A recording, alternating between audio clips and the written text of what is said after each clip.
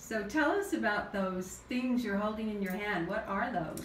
These are called dowsing rods, and I'm going to just kind of hold them out for you so you can see. I wonder if there's something, maybe we could do a little thing and see how they go with the flame and the light.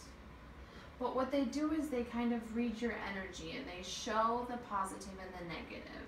And this is very interesting that the light is opening up and that these are opening up the light, especially because there's electricity behind it and usually it closes for that. So this light is very powerful.